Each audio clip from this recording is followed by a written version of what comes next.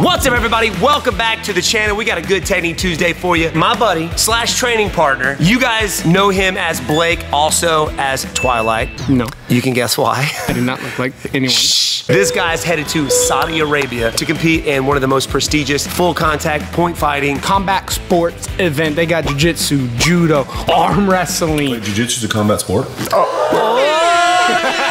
The World Combat Games, Saudi Arabia, October 20th through the 30th. Heading there for point karate. Right now, I think I'm the only U.S. fighter. This dude has been training since he was 3 years old and has transitioned over to full contact Muay Thai. And we're gonna be going over one of his sick knockouts coming at you. Let's get into the video. What up, everybody?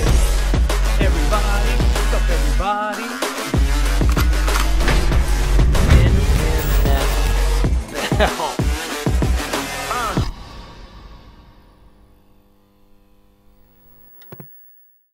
Did you know that in recent history, when the stock market has plummeted, gold has held its value and even increased? Legacy Precious Metals is the company that I trust when investing in gold and silver. They've been super helpful and their staff is so easy to talk to. They can ship metals directly to your door or help you put your metals in a retirement account. We all know the economy is in trouble and 2023 doesn't look like it's going to be a good year. As a fighter, wealth preservation is really important to me. I need to know that my money is secure and not disappearing with inflation or with a stock market pullback. Legacy Precious Metals has a free gold guide that will answer all your questions about investing in gold and silver. Click the link in the description to download or call them at 866-849-3356. Let's go. Before we break down the technique, here's a quick clip of the knockout.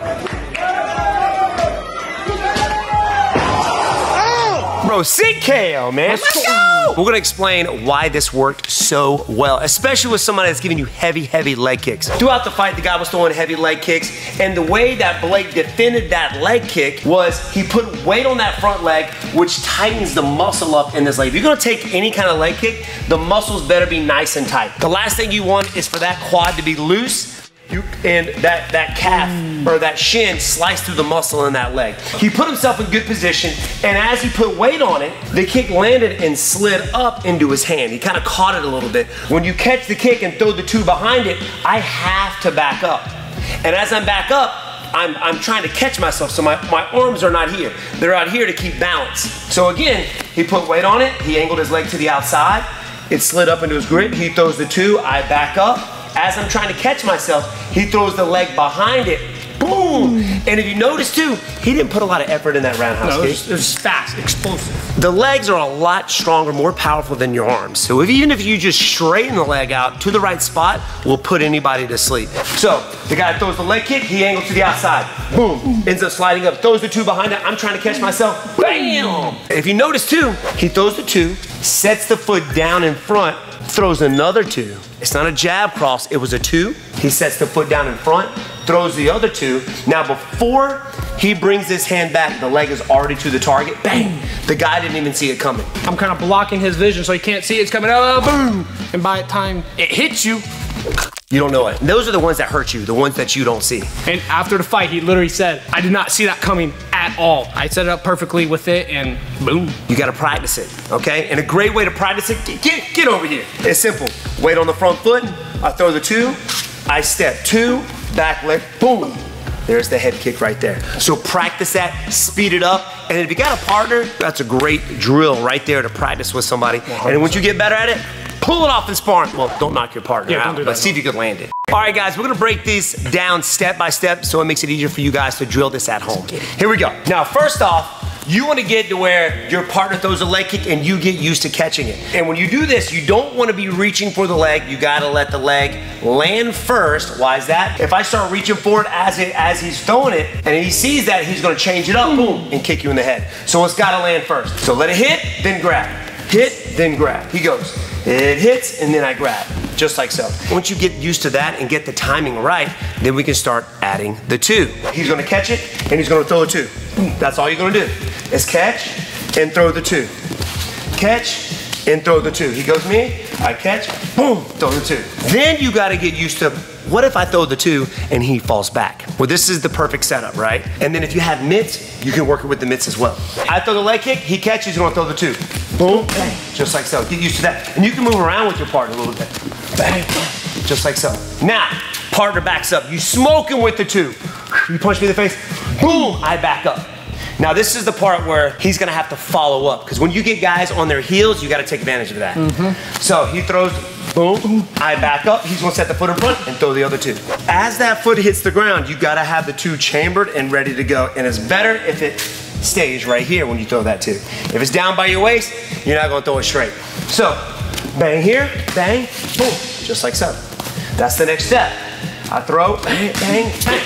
The punches don't have to be very powerful. The goal is to get the distraction in their face, to make them do this, or to bring their hands up. At the end of that second two, there's gonna be a little bit of a delay, and that's where you get your partner. Boom, he throws the two, he throws another one, there's a delay, that's when the leg comes up, and I'm trying to see what he's gonna throw next, and by that time, as my hands drop, the kick is there. Boom here, two, two, just like so. Move, move, just like so. Now here comes the kick. Boom. So he keeps that two out there as he brings the leg up. Watch it again. Bang, bang, bang, boom. Another reason you do that, because if I am too close, let's say the guy maybe stops moving back after the first two, he goes boom, boom, he can push me back with that bang, and then throw the kick behind it. Now, once you get really good at this and start to develop that rhythm, you can change up the rhythm on the kick. So Blake does this a lot. He'll lift the leg up and wait, I feel like, for like a second before he even hits you with it. Sometimes. He'll do that. He'll go boom, bang, bang, holds it up, bang, and then he throws it. So he holds it, bang. And it keeps your opponent guessing too, right? Because if I do this, boom, my leg's up here like this, you don't know. I can go to the body, I can go to the head, I can go hook kick, I can go side kick. Whatever, especially in this fight too. I was destroying with side kick setting up. I was going to the body, which led to that head kick. Boom. Body, body, body. He's thinking body.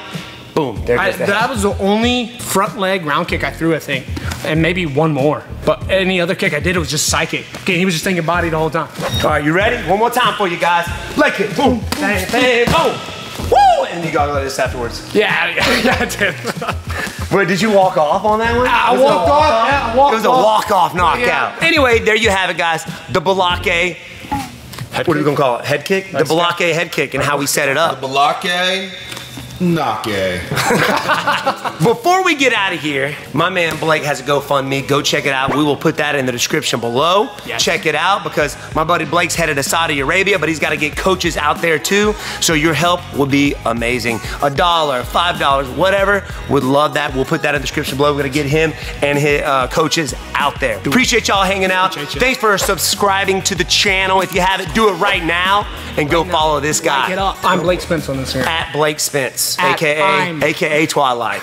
No. All right.